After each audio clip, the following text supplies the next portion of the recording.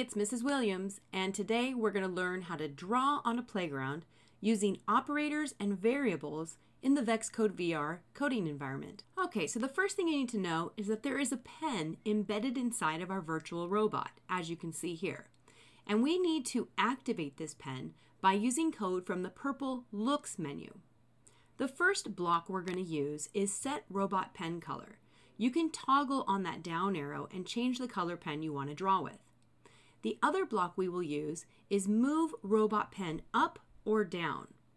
When you put the robot pen down, it starts to draw on the playground, and when you move the robot pen up, it stops drawing.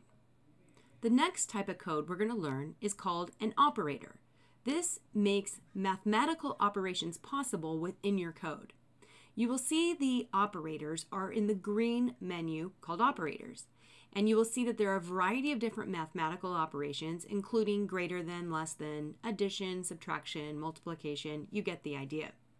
When you use an operator, you're then going to pull that operator into another block of code as seen here. So if I wanted to move 400 millimeters, I could then put a 200 millimeters plus 200 millimeters to make the robot go 400 millimeters. The next type of code we're going to learn about is a variable. Now, variables store information to be referenced at a later point in the code. So today we're going to create a variable called distance. And we're going to set that distance to be 200. And then we're going to put the oval shaped distance variable inside of our drive forward block instead of using a 200 millimeters. So basically you replace what would have been a distance with the variable called distance. Watch to see how it's done here.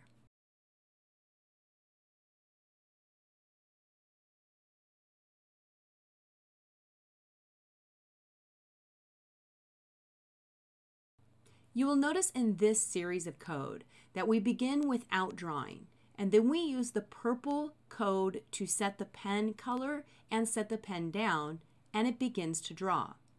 And then it goes through the lines of code using variables and operators, and a pattern begins to emerge. Because the distance is set to 200 millimeters, we then multiply it by 2 and then by 3 to start our spiral pattern. Now the question is, can you finish the spiral and make it even bigger? Good luck!